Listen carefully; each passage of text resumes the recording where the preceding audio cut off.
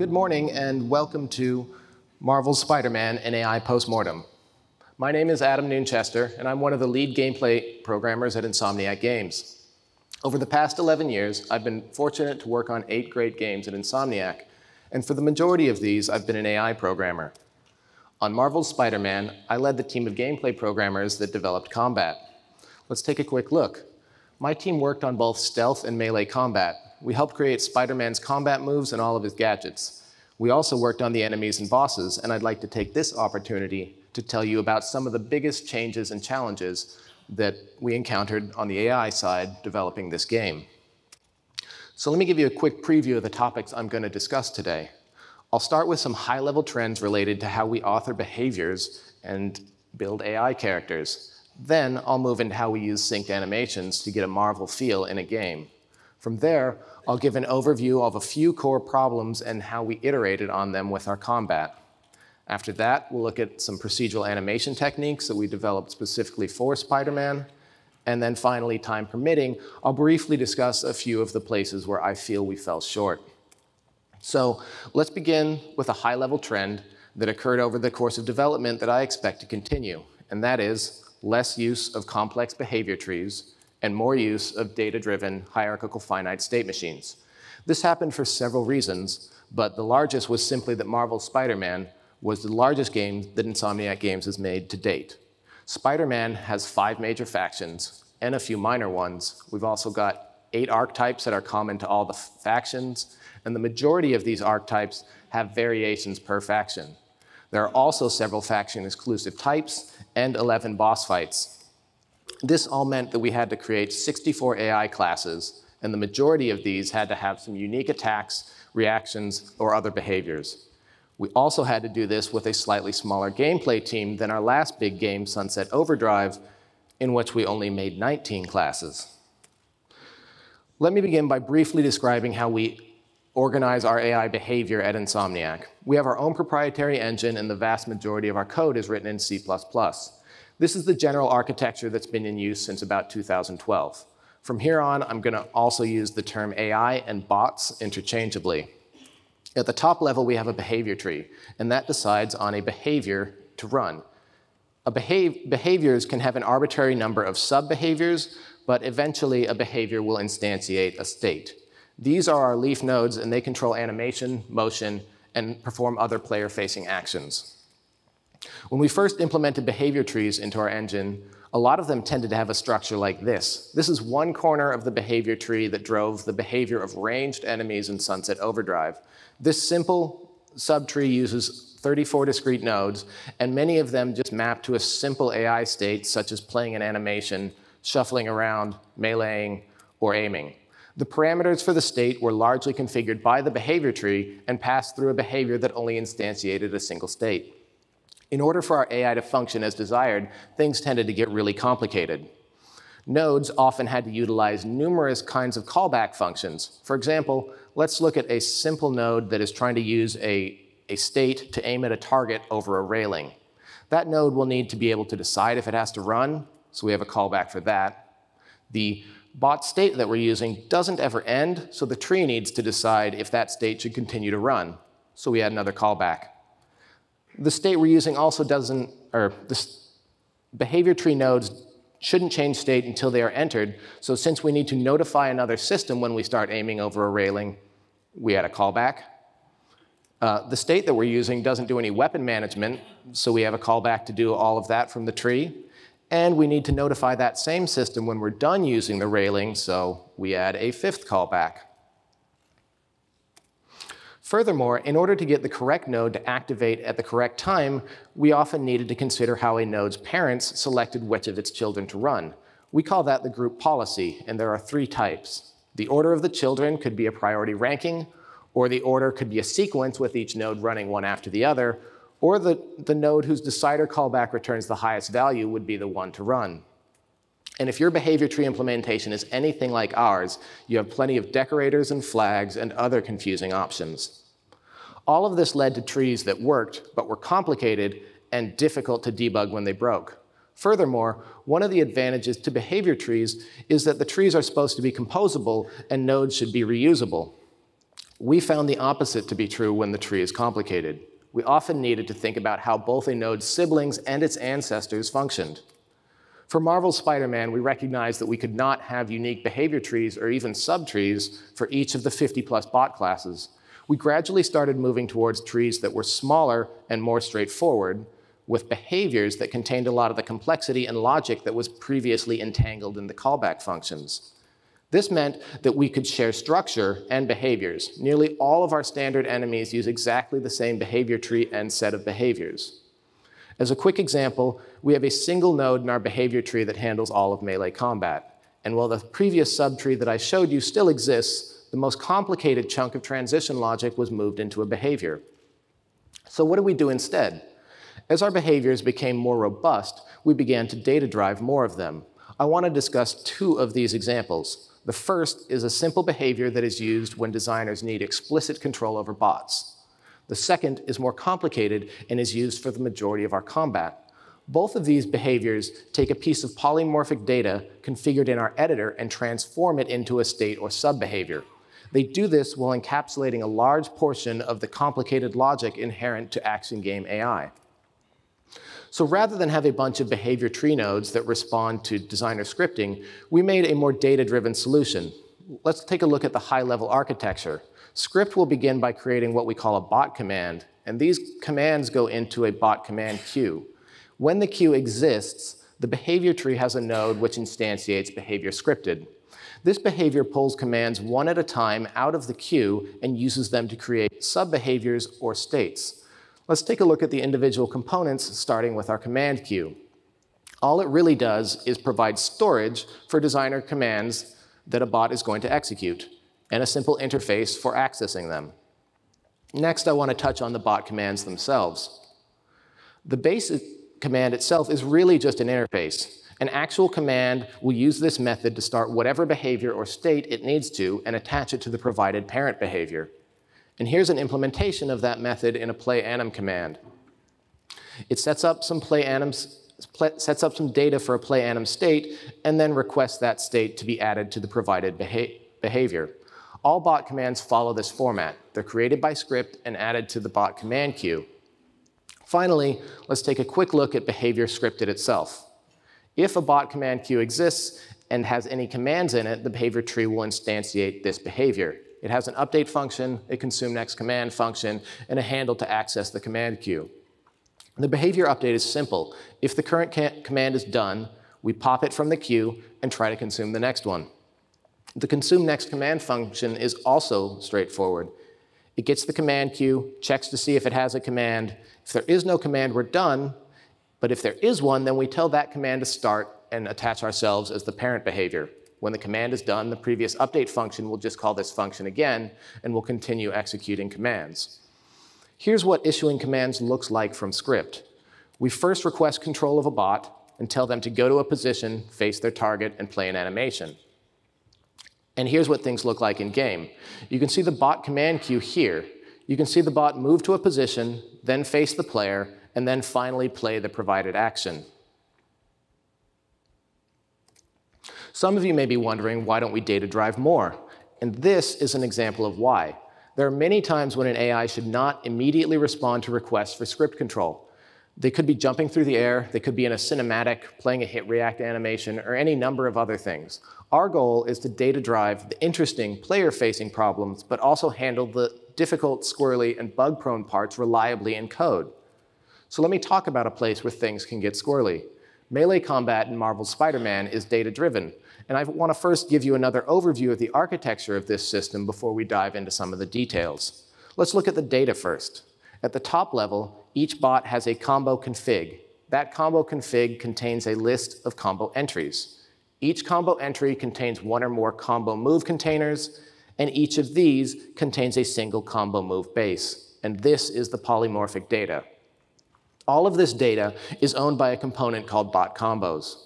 On the behavior side, we have our behavior tree, which can instantiate, for example, behavior melee. When it is time to attack, this behavior will pass data from bot combos into a behavior use combo, which will then use that data to start a sub-behavior or state. Let's start looking at the bottom of the data. For the next several slides, I will be showing examples of structs written in a proprietary C++-like data definition language. I'll mark any usage of it with DDL. All attack actions in combat will ultimately derive from a bot combo move base.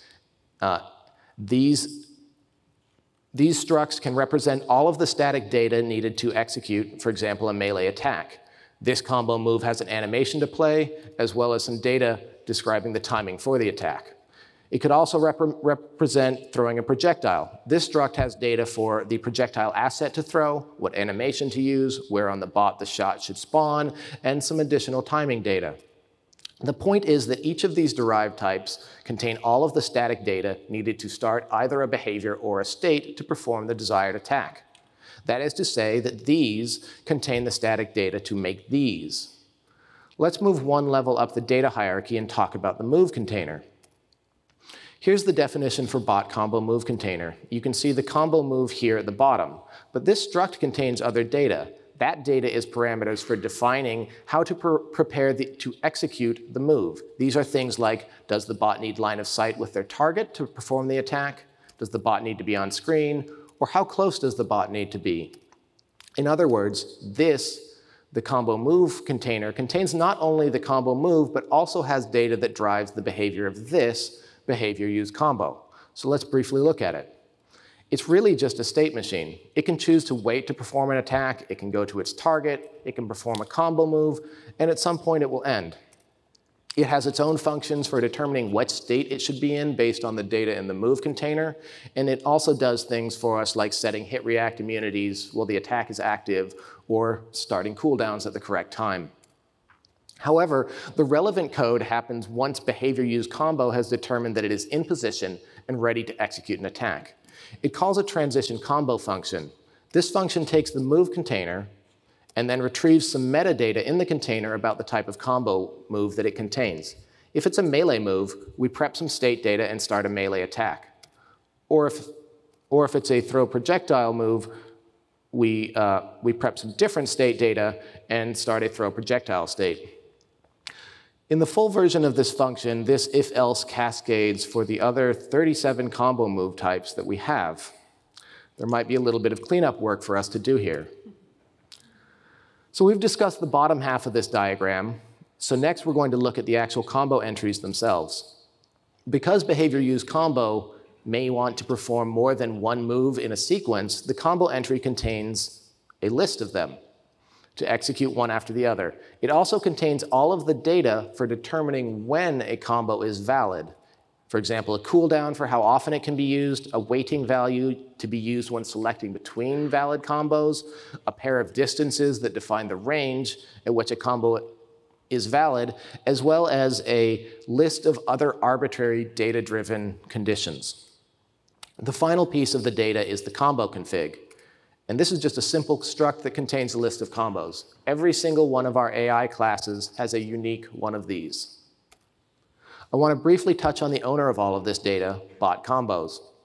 It is responsible for not only owning the combo config, but also for selecting the best combo to use from that config versus a provided target. It will use all of the data contained in the combo entries to make a list of valid combos and return one based on their weights. Finally, we'll briefly take a look at an example user of behavior use combo, behavior melee. It's a fairly standard state machine that has a bunch of states that it handles transitioning between in code. One of them is using a combo. If it's the bot's turn to attack and bot combos has a valid combo entry, this behavior will start behavior use combo. Here's a brief look at combos in action. There's some debug display up here. This character has 5 combos, and active will be drawn next to each of the combos that he is currently using. Each of these uses different states whose static parameters are configured entirely in data.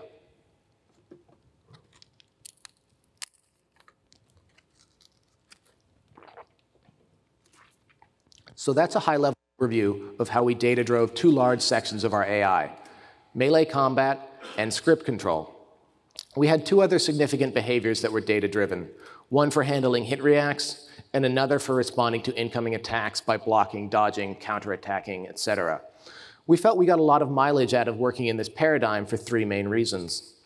The first is that new moves are easy to add since you didn't need to change complex transition logic.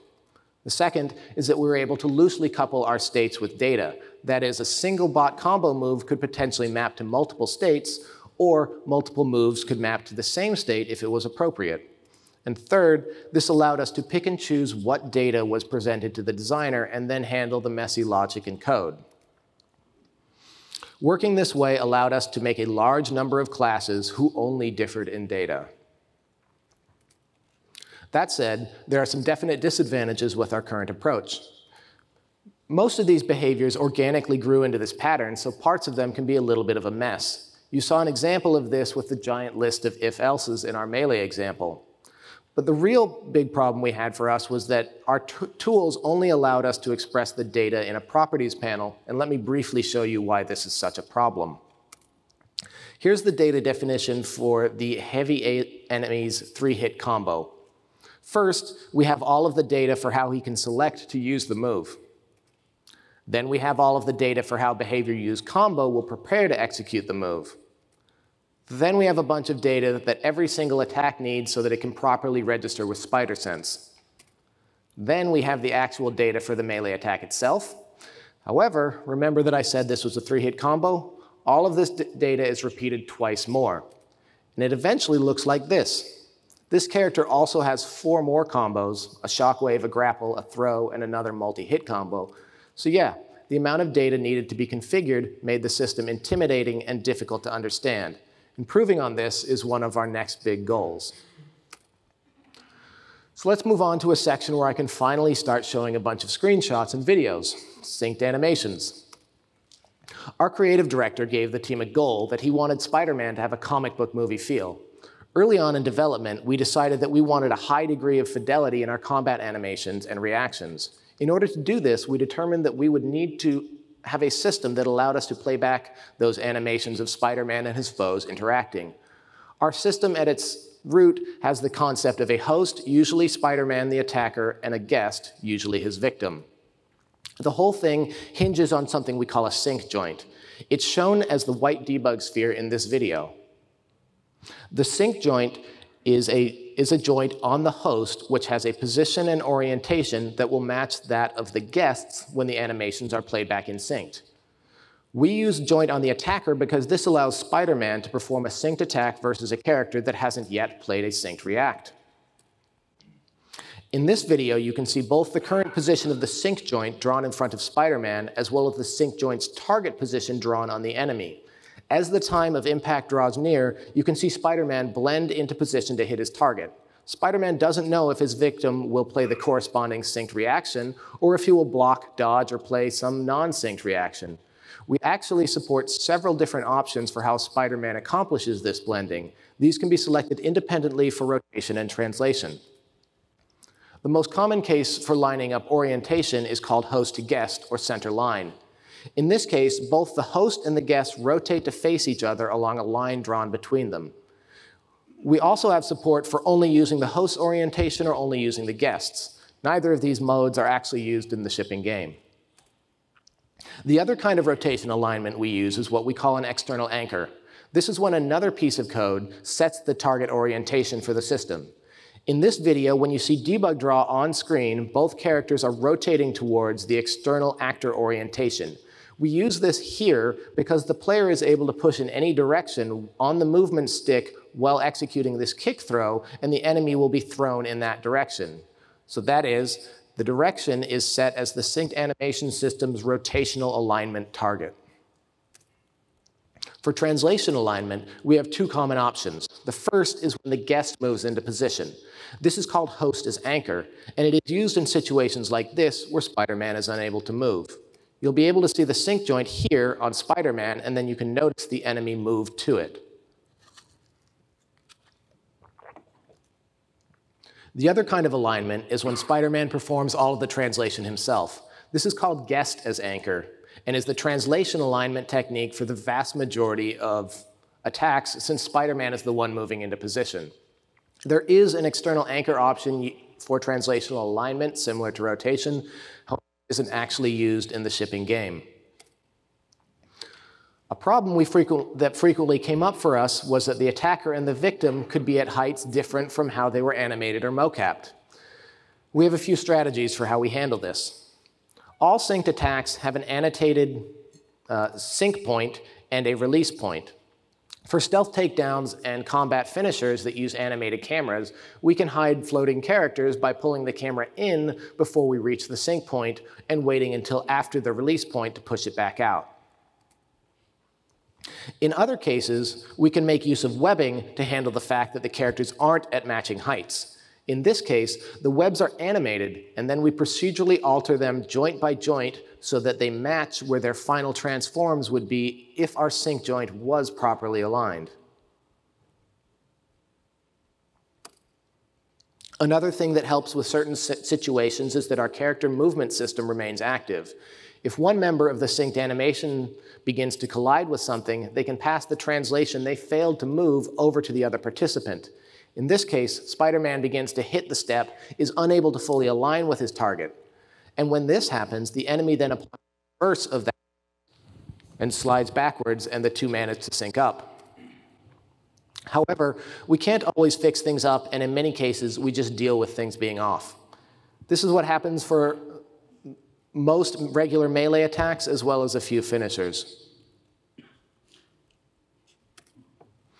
Enemies can use the system to play synced attack animations versus Spider-Man as well. However, we found that the synced alignment options usually felt unfair. The more common use of synced attacks was for an enemy to use a non-synced attack, and then if it connected, to immediately start a synced reaction animation. There are two big drawbacks to our synced animation system. The first is that it only supports two characters, a host and a guest. One of the most requested features towards the end of development was finishers that allowed Spider-Man to take down multiple foes at the same time. I do want to point out a more general drawback to using synced animations, is that it quickly becomes very time-consuming to add new attacks or skeletons to your game. You usually have to make an attack animation and a react animation for every victim skeleton. How we make use of a sync joint allows us to mitigate this if we want to, but fidelity will suffer. We had a goal of combat for Spider-Man that was fast, fluid, and dynamic. On the combat team, we frequently talked about playstyle, flow, and improvisation as being very important things to us. Having enemies that felt dangerous but gave the player opportunities to flow was going to be the linchpin to our combat. The topics I'm going to discuss today are probably very familiar to many of you. However, as programmers, we often want to create a system, verify that it's working as designed, and then move on. And this is not how you make good games. I want to share with you some examples of the iterations we went through to get our combat fundamentals right. We needed to manage attacks and mitigate cheap hits, or else the game was going to turn into this.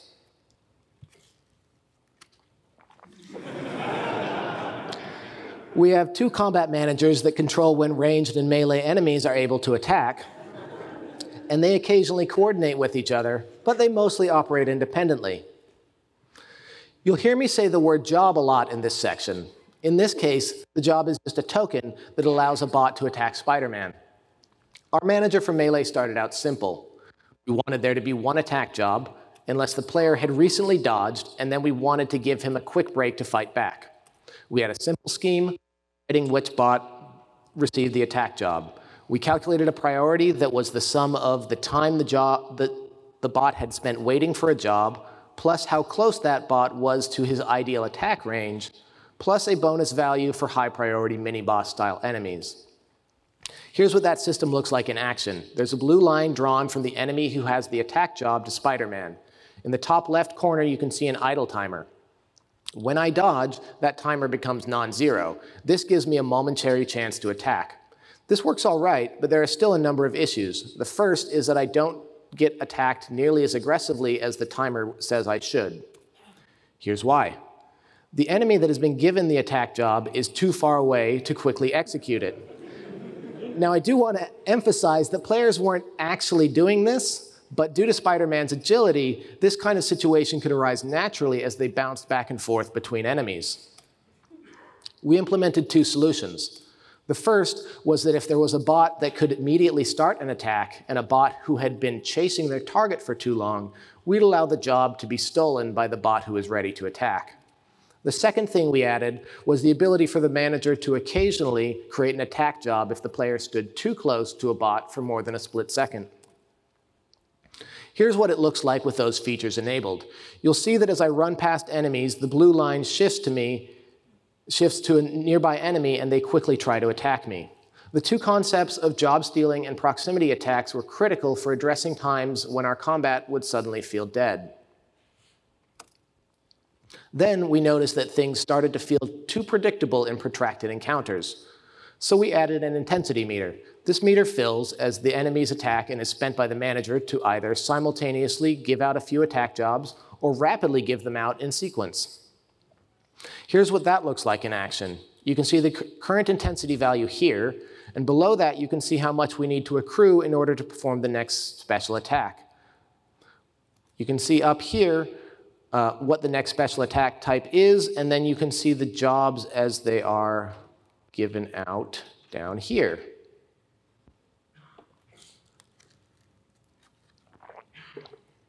So let's talk about ranged combat. It also started out simple. There was going to be a cooldown window where no shooters could receive attack jobs, followed by an attack window where shooters could receive attack jobs. During the attack window, we had a maximum number of simultaneous attack jobs, and there was a delay that prevented the manager from giving out jobs too rapidly. Here's what that looks like.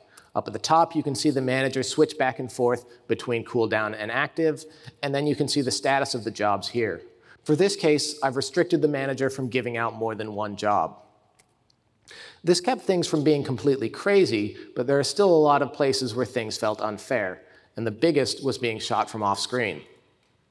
So we started by saying we're going to prioritize giving jobs only to on-screen bots as we can. You can see that in action here. You'll notice that as enemies leave the edge of the screen, that they stop being selected as attackers.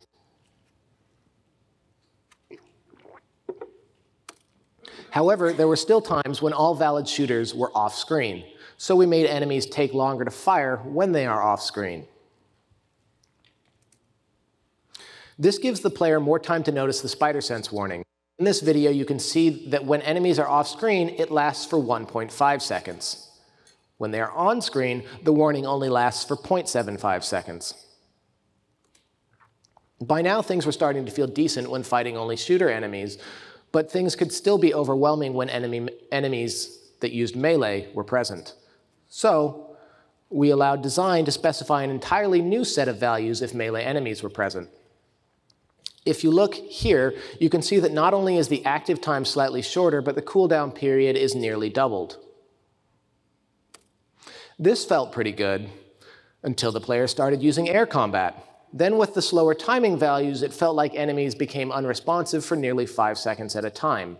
We tried disabling the second set of values when the player was in the air, but players then felt like they were being punished for using air combat, which was not what we wanted. So we added something that we called air aggression. Here it is in action. Once the player performs enough actions in the air, you can see the air aggression chance change from 0 to 0.5. This means that for each additional action the player performs while in the air, there's a 50% chance that the manager will immediately exit cooldown. When that happens, you'll see air aggression active here.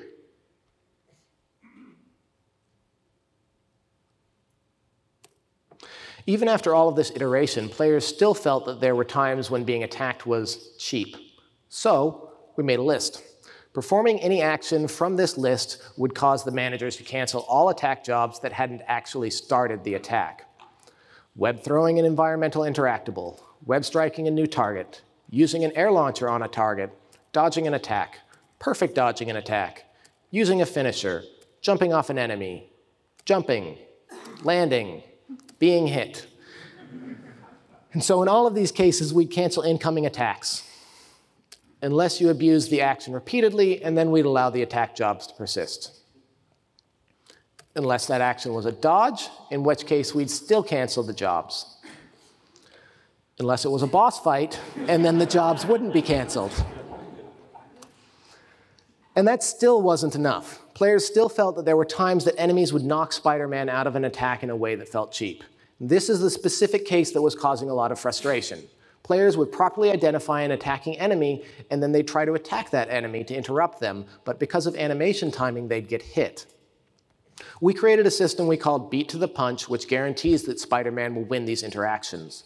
When the red sphere is visible, the system is active. Beat to the Punch activates as Spider-Man's attacks get close to the impact frame. While active, we examine each incoming attack and see if Spider-Man's attack would force a reaction. If it would, then Spider-Man is granted immunity from that enemy's attack until he's past his own impact frame.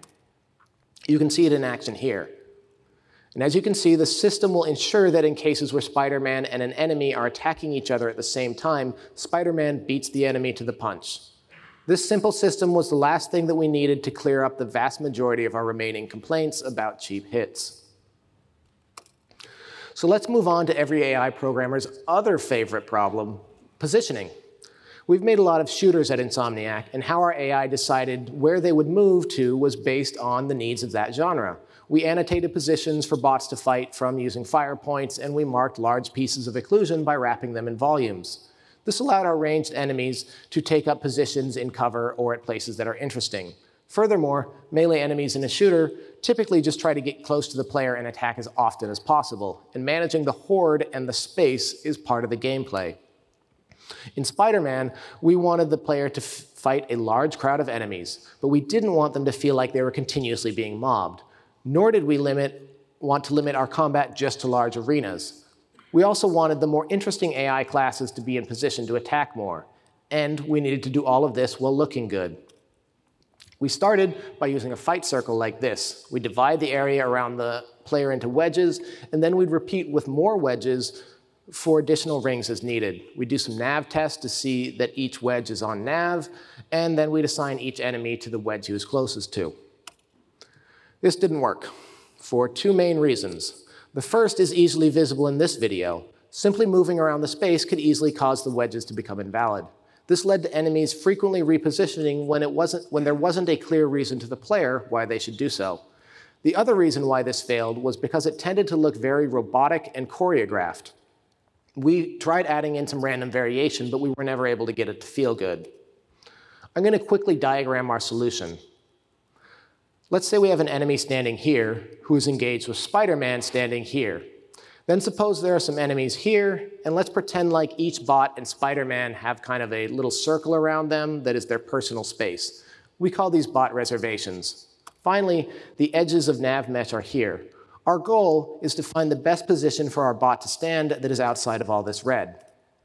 We did this with a simple algorithm for finding local minima, a gradient descent hill climber. This algorithm will iteratively follow the gradient of steepest descent in order to minimize an energy function. In our case, energy will increase as we move towards the center of the circle and as we move off of nav mesh. It will be 0 everywhere else.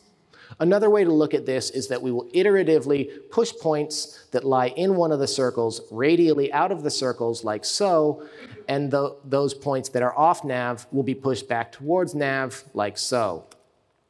In our game, each of our bots will actually feed 5 positions through the hill climber. His current position, and then based on a line from the bot to his target and an ideal distance, we can compute a position in front and a position behind the target. Then a line segment perpendicular to the first segment is used to select a position to the left and a position to the right. Here's how the hill climber would modify these positions. For the one at the bot's current position, it will do nothing but already outside of the circles and inside nav mesh.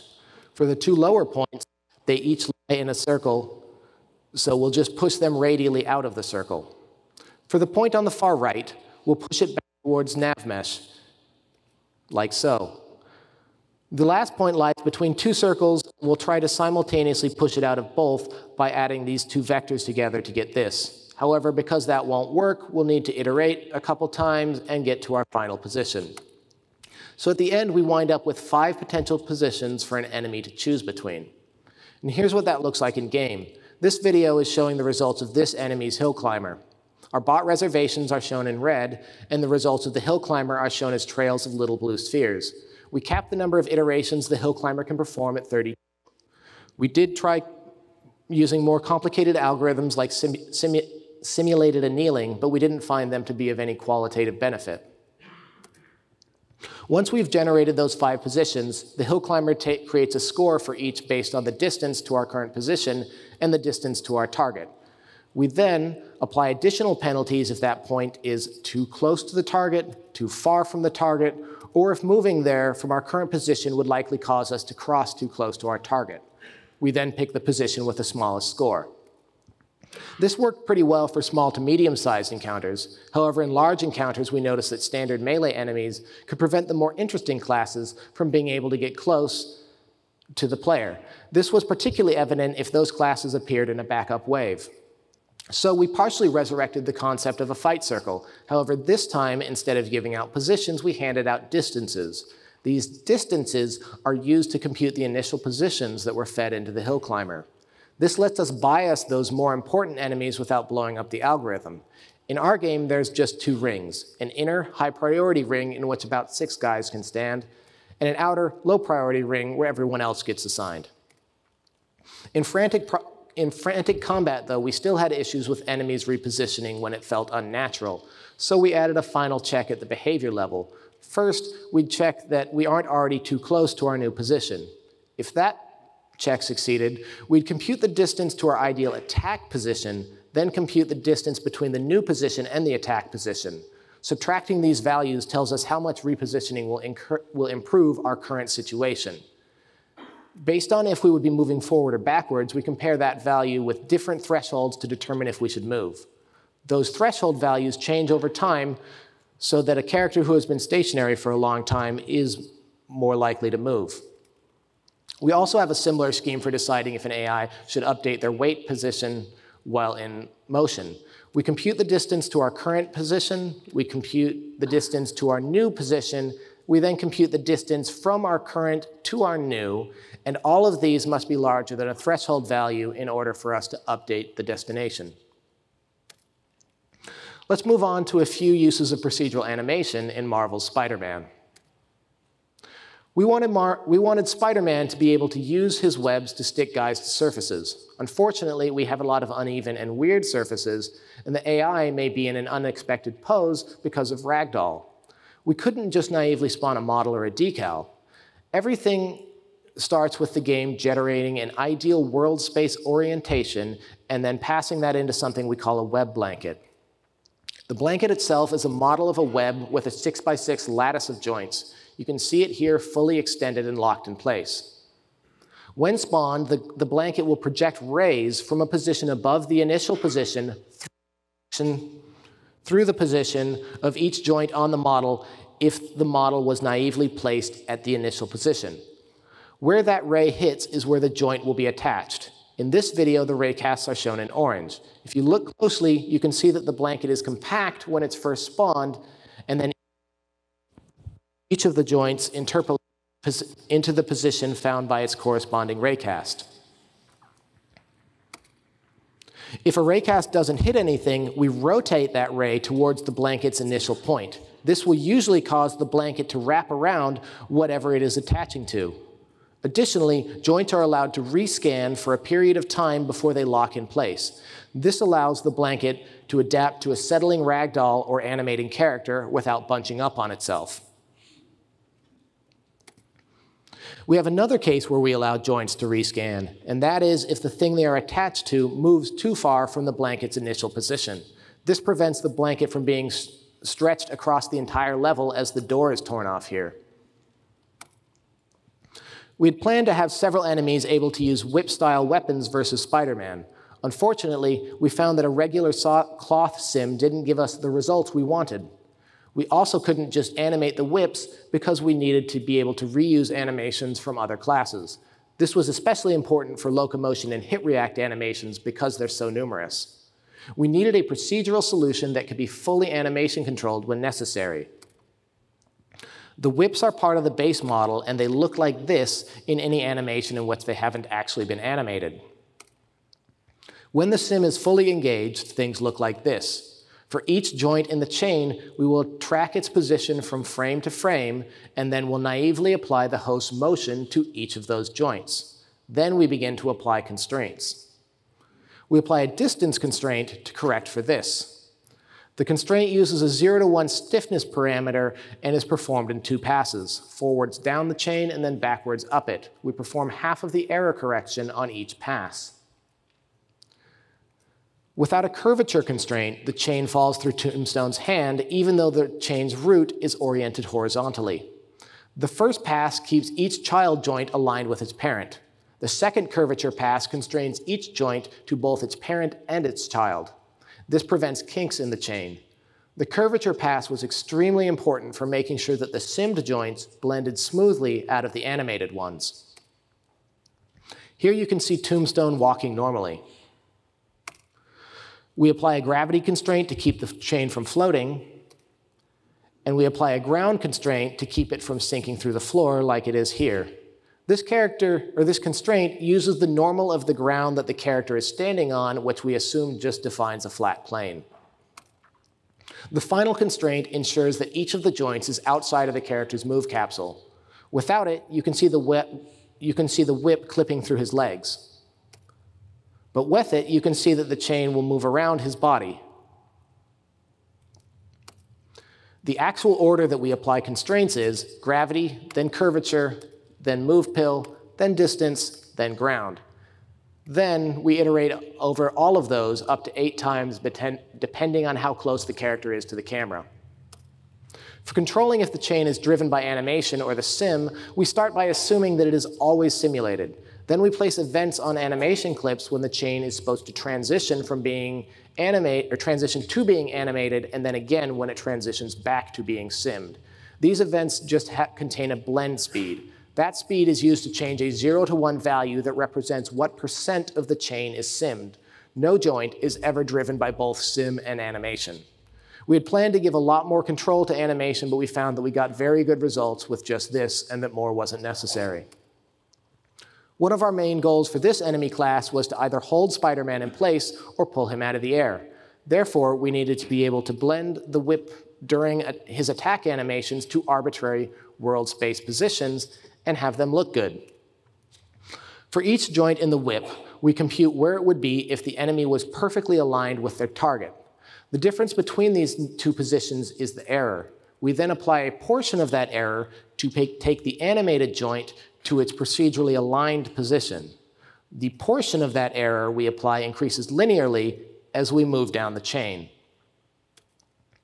And here's what that looks like in action.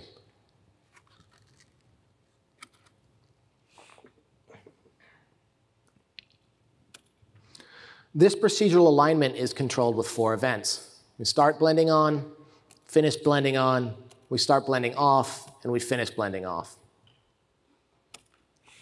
For the last section, I'd like to briefly talk about some of the things that gave us a lot of trouble. We didn't have a lot of time to spend on developing tech for flying enemies, and this really hurt us when it came time to develop the Sable jetpack troopers and our 2 flying bosses, Electro and Vulture. We wound up having the jetpack troopers just hover over nav. We then gave them the ability to go off nav if they could see their destination. While off nav, they kept a list of points that would allow them to breadcrumb their way back. However, even with both of these, there are still times when you can see them steering around stuff at ground level. And here's an example of how that happened. This jetpacker wants to go to Spider-Man. The red capsule indicates the physics query he performed to see if he could fly directly to him. However, because it clips the wall, he's going to have to follow this blue path along the ground around the fence until he can actually see Spider-Man. Oops. For our flying boss enemies, Electro and Vulture, they used a collection of volumes that were linked by splines. Inside the volumes, the characters could move freely, and they could use the splines to transfer between the volumes. However, all of these had to be hand-authored, so it was not a usable solution for the whole game. Both of these solutions got our game shipped, but I hope you can see why they're far from ideal. We had one mission that had a lot of combat on top of a moving truck, and it was a never-ending source of pain. Our nav mesh currently can't move, and so we had to make the space as simple as possible so that bots could reliably straight line to Spider-Man. Additionally, many many states and components did their calculations in world space, and this would cause bugs when positions wouldn't line up from frame to frame. Furthermore, our engine doesn't support attachment as well as something like Unity or Unreal, and so we had to use specific components to manually update all of the attached entities. Ooh. The final problem we had was with enemies or the player that got thrown off the truck being shoved through geometry by the truck if they were standing next to it. We solved this by placing kill volumes along the side of the truck as it moves. Nav mesh was another challenge that we underestimated. We did get some new features for this project, such as the ability to perform dynamic cutouts from nav, and this was instrumental in getting parked cars and many crimes functional. However, there was a creative push to change Manhattan with the story. As things got worse for Spider-Man, we wanted to reflect that in the world. Sable International would set up checkpoints, escaped prisoners would erect bases across the island, and garbage and debris would begin to pile up as things went from bad to worse. Our nav mesh is built and loaded on a per-tile basis. We did not have the time to rework this because we would have needed the ability to load different meshes based on various game state, and we'd need the ability to express all of that state at build time. We evaluated generating nav mesh at runtime, but we found the CPU performance to be a non-starter. Our solution was to generate nav in its most complicated state and then try and just disable parts of it from script. Here's an example space. This is what it looks like during Act 1 when things are normal. You can see patches of nav mesh floating in the air, and the yellow patches you can see are places where the designer is going to try and toggle the mesh on and off from script. You'll also be able to see holes cut in the mesh by objects that will be present in Act 3 but are not currently present now.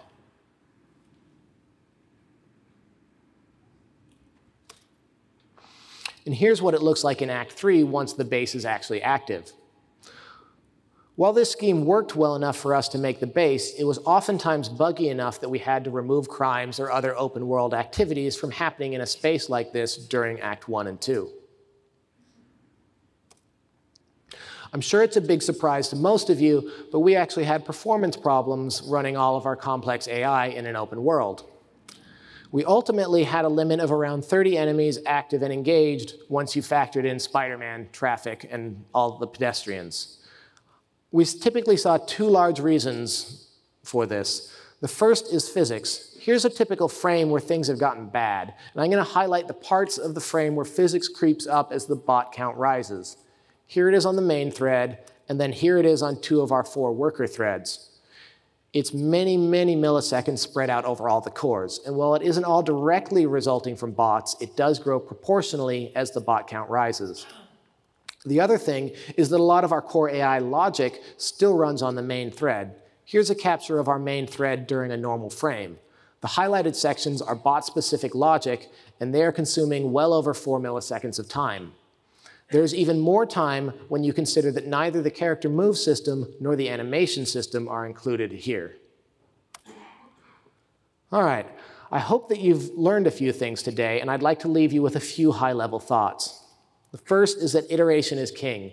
I hope it's obvious, but it took quite a few tries to get the things that you've seen in this presentation to where they are now. We almost never got things right on the first try, and that was okay because we kept pushing.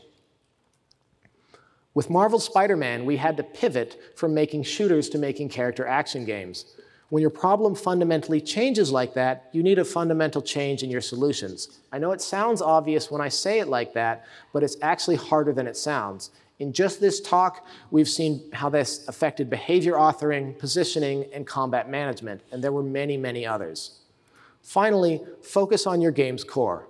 I believe that Marvel's Spider-Man was a success because everybody mentions how the game makes you feel like Spider-Man, and this wasn't an accident. This happened because we took the time to get our fundamentals right, be these player controls, attack pacing, enemy hit reacts, or just the feel of using your web shooters. You'll get the best game when you focus on your core first. Real quick, I'd like to thank a few people that helped me put this presentation together: Alicia Leidecker, Andrew Richter, Brad Fitzgerald, David Kim, Ilan Ruskin, Seth England, Sean McCabe, as well as a very big thank you to everyone at Insomniac Games, Marvel, and Sony. I'd like to remind you all to please fill out your speaker evaluations, and thank you for listening. And if there are any questions, I think we've got 2 mics set up here.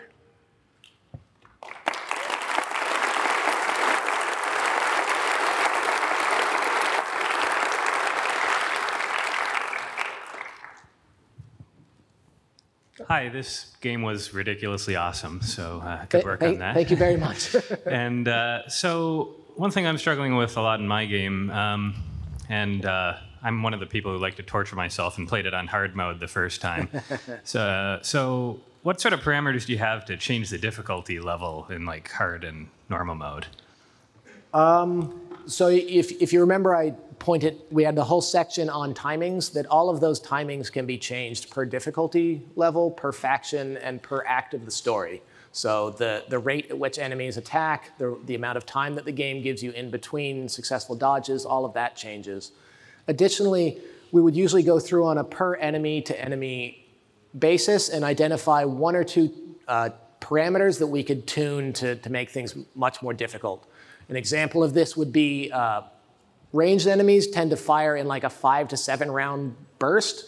And on easy, they will deliberately miss with like the first 6 of those. And then on hard, they'll only deliberately miss with the first 2 or 3. So it kind of further requires the player to react a little bit faster. Yeah, cool, thanks. You're welcome. Hi, great presentation. Thank you. When you're playing the game, there are different factions that come across each other. So how is the AI set up for that, and how do different factions react when Spider-Man jumps into play? So we have a kind of aggro-based targeting solution for how enemies choose which targets to attack. Like usually in a multi-faction fight, one set of enemies is aware of the other set of enemies as potential targets and Spider-Man. And then there are rules based on how close Spider-Man is to the target versus how close other targets are that cause what we call a proximity aggro amount to increase. And then every time those enemies take damage from another target, that also adds additional aggro on top of that. And whoever has the highest aggro is a bot's target. Gotcha. Thanks. You're welcome. Hi. Hello. So what exactly was the moment when you guys realized that the system you had for Sunset Overdrive and Ratchet and Clank and such wasn't going to work? It was probably about 1.5 years into production as we were finishing pre-production and looked at how many enemy classes we had made and how many enemy classes we still needed to make. And we were like, well, we've made about 4. We've got somewhere in the realm of 60 to go. We need to pick up the pace. Thank you. You're welcome. Hi. Similar to her question, how do you know when you need to design a more complex system, or what? You were talking a lot about the model and data architecture that you guys had created, and how do you know that you needed to iterate from the previous one and get to there, and then how do you know when you got there that that would be good enough to not need to iterate further to even potentially better architecture? Honestly, trial and error. It kind of happened because we would be getting feedback from our design team about, hey, we want to be able to do X, Y, and Z. And they would constantly come back to us wanting to say things like, hey, can you move this attack from this character to this other character? Or can we have them play this animation instead? Or can they select between all of these things? And just looking at, okay, the kind of requests that we're getting are this, therefore we should figure out a way to do all of that in data so it's as quick as possible to do the iteration that they're asking us to do. And when we kind of got to the point that, okay, we're actually able to handle 75, 80% of the stuff that design is asking us for, that's around where we stopped. Thank you. How are we on time? Hi, really awesome talk, thank you. Thank you. I'm wondering, what would you say is the difference between like those systemic enemies in the world and between them and the boss fights that you guys made is like, are the boss fights are mainly like heavily scripted, authored, or like a mix? The boss fights still use the kind of combo systems that we have. They typically have, so we had 39 combo moves, and probably about half of those are for regular combat, and the other half are boss-specific attacks. And bosses usually had their own engaged behaviors. So we talked about behavior melee, which is what the normal enemies use. Most of the bosses would have their own engaged behavior, like Rhino had his own and Scorpion had his own, which kind of described how they would move about the environment, but then whenever they got into position to use an attack, they would reuse the kind of combo stuff that was driven by a designer to say, do a charge or throw something or jump to another position. Thank you. You're welcome. How do you divide the work between your designers and your programmers? Do the designers work in behavior trees or in the finite state machines or just in data? They just work with data. They don't. Our designers don't work with behavior trees or finite state machines.